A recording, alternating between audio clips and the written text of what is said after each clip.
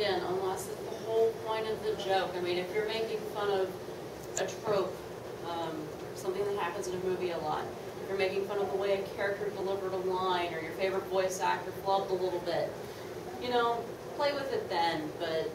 Yeah, I mean, the way that GLaDOS delivers the "I am a potato" line is absolutely hilarious if you've never heard it. I can't do it justice as much as the voice actors does. Literally look up the potato GLaDOS lines, and you'll know what I'm talking about. Do not forget the proportions of your stage. Again, we're in a relatively small room, and let's pretend for a second that all we have for a stage is here between the two ends of the table. This is not going to allow us a whole lot of room to do big motions and stuff otherwise, unless of course we're going for a fist fight, in which case sock to the nose is pretty easy. If we have something a little bit more like to the two far ends of the room, all of a sudden we have a lot more space to do a lot more things. That's actually scary now, sort of, because the scatter might go completely around me, which would be great for a cartoon. It's not so great in real life. If you've seen movie 2 from which my character comes, that's why he has a bad leg. He was shot at that distance. In any case, a little bit too in the world there. Scary. Do not forget how big the stage is going to be. And if you don't know, maybe try to find previous videos from the con, especially if it's one that's had a skit competition going on for a long time, because the stage very rarely gets any bigger or any smaller. And that'll give you kind of an idea of what you have to play with in terms of your room. If you don't know at all, and you can't find any evidence, plan for a relatively small space. Because then you can always make it a little bit bigger once you get there, because, oh, we have so much more to play with now.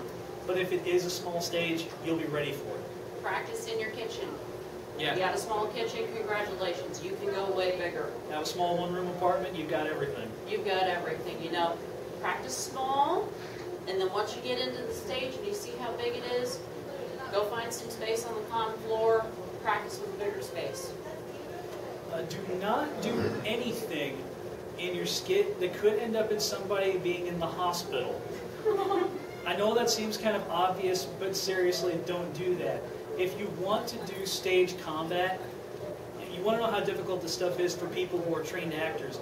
On stage combat, it's actually a requirement. You have to have somebody on staff to choreograph who is a trained and licensed stage combat choreographer. It is that difficult, it is that complicated. If you're going to do big sword fights or big bar brawls, it's probably a bad idea to do that unless you have trained yourself in how to properly fall, how to properly hit somebody, and what kind of props are okay and not okay to use. If you want to do the breaking glass gag, by the way, look up sugar glass. You can make it in your own house. But watch your con rules. Our con rule here was nothing messy. Yeah, and sugar glass is incredibly messy. Sugar glass is incredibly messy. See someone's head go through a pane of glass in a movie, this is probably sugar glass because it breaks everywhere. Real glass doesn't do that in shards. Yeah, nasty stuff. And practice. Again, good example. For those of you who haven't seen me walking around this weekend, this brace is made out of truck tailgate hinges and an old AFO brace. Had to fall on stage.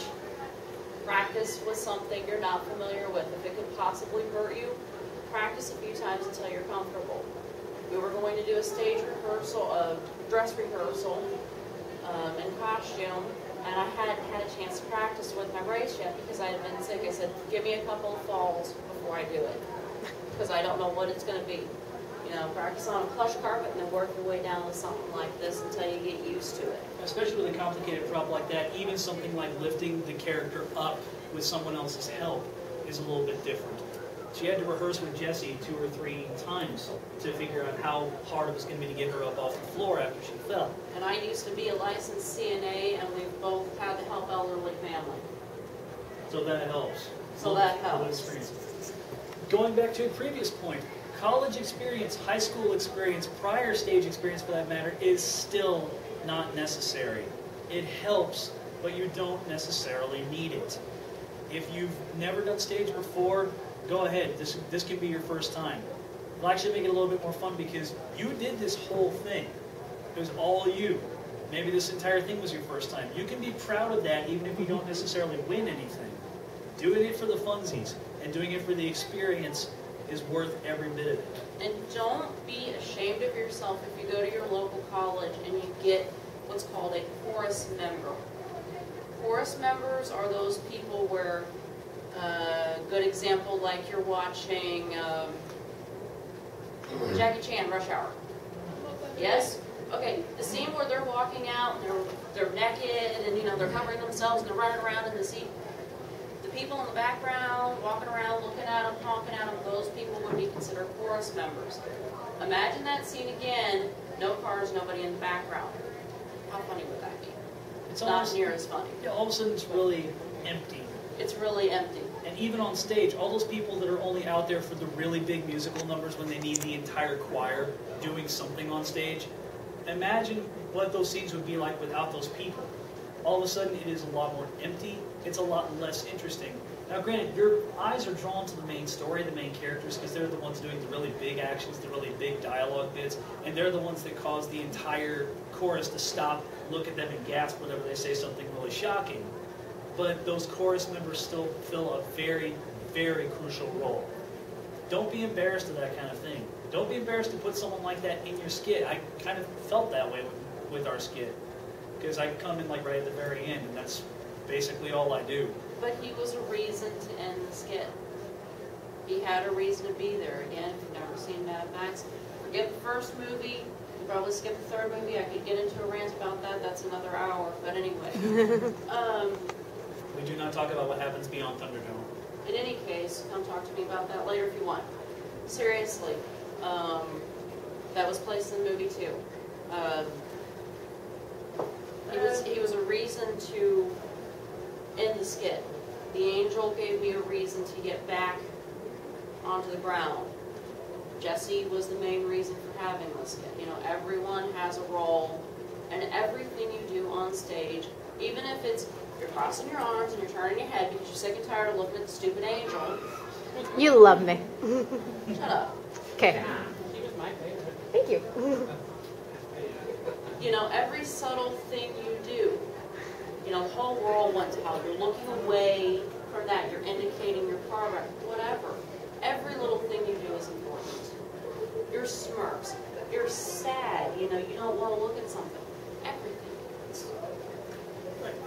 For best results, especially if this is your first time doing a skit, just to wrap everything up in a nice little bow, take advantage of all the free, F-R-E-E, free stuff that's out there, especially if you have access to a computer. Audacity, like I mentioned before, free audio recording and audio editing. It's powerful enough to do everything you need and probably a couple things that you don't honestly need to do, but you might do for a future project if you need like a robot voice or something. Lightworks, if you want to do video editing, you want to throw a video into your skit, there's a wonderful program that I discovered relatively recently called Lightworks.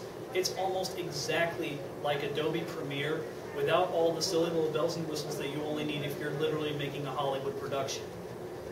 If you want to throw just static images into there for whatever reason, there's a free image editing software called GIMP, G-I-M-P. It stands for GUI Image Manipulation Program.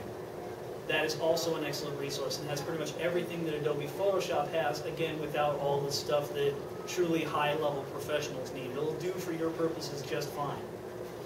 Keep your concepts simple-ish. You always want to try to do something that's a little bit different. Who was at the panel with Samurai Dan about creating a character? So the thing he mentioned about don't worry about being original because there is nothing original left, that's actually very true. According to what scholars you listen to, there's only really like 9 or 17 different truly different storylines. After that, everything else is derivative of those original 17. So don't worry about doing something that's never been done before, because trust me, it has. You may not know where it was done before, but it was. But the trick is to find some way to put it all together in a way that's iconic, in a way that's memorable, in a way that will stick with the audience after they're gone. The fire safety meeting, I think the throwing characters into a situation which should be familiar, but you never thought of it before, like, again, Team Magma doing a meeting on fire safety. Using the audience as our meeting people. As our meeting crew. That sort of thing, that sort of gag has been done on stage like a million times in various different scenarios. But that particular combination, magma in a fire safety meeting, how many people have done that? How many people have done that specific thing before? And those of you, and anyone who's seen it, it's probably stuck with them at least to some degree because they're like, hey, I remember that. That was actually kind of funny. That's really all you need to shoot for. You don't need to shoot for anything that's going to be like Star Wars that's going to be talked about for years and years.